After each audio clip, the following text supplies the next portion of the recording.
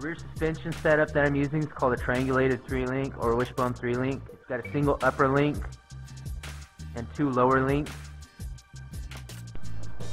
The rear differential that I'm using is out of a Ford Explorer. It's a Ford 8.8. It's offset to the passenger side slightly.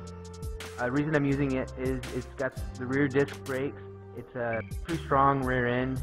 It's a good alternative to a Ford 9-inch, and they're readily available at the local junkyard. So my triangulated 3-links using a super flex joint on the rear end and 2 bushings, energy suspension bushings up on the front. When I set up my lower links, I designed them to have the airbags about midway. This puts a little more weight on the airbags, which in turn gives you a slightly better ride.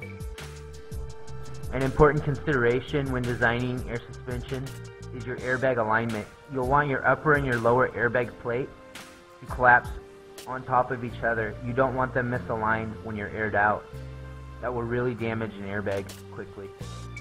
So when I designed this, I took this piece of pipe here and tack welded my upper and lower bag plates to it, welded the bag plates in, cut the tacks out, pulled this out, and that gave me perfectly aligned upper and lower bag plates.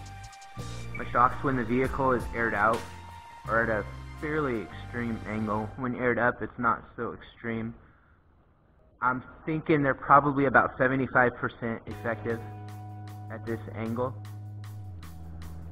Another very important consideration when setting up a reliable air system: fittings and thread sealant. I'd recommend using only DOT approved fittings. They'll be labeled as such somewhere on the fitting. Definitely stay away from the local hardware store fittings. They're notorious for leaking, and that can get really frustrating. I use Teflon tape.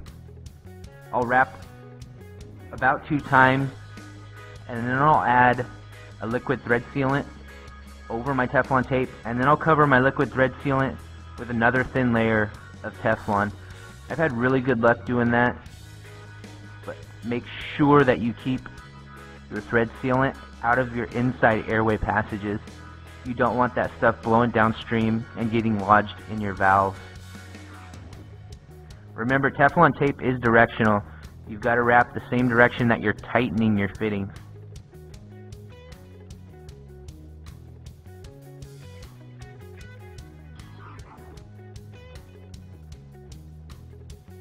So there's an airbag tucked inside of that spring pocket right there.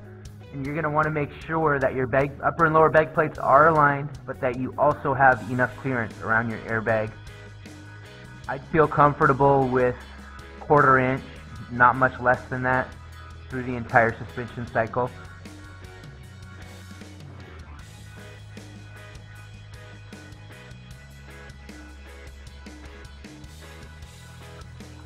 This is a Jaguar independent front suspension.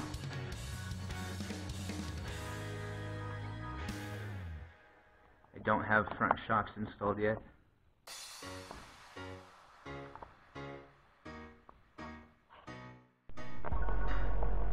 The Jaguar IFS clip is a complete unit that you can unbolt off the bottom of a Jaguar. I cleaned up all the original mounting brackets, stripped it down.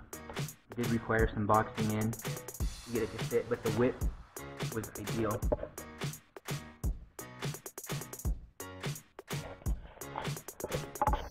I cut this out in here to make room for the airbag plate, and then I regutted it and boxed it all back in so as not to lose any strength. The inner frame rail is boxed in also.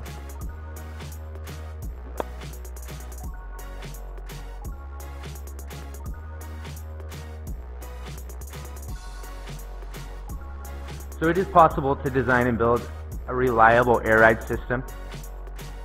Just take into consideration where you run your airlines and your wiring, how you install your airbags, the quality of the parts that you use, and do your maintenance regularly.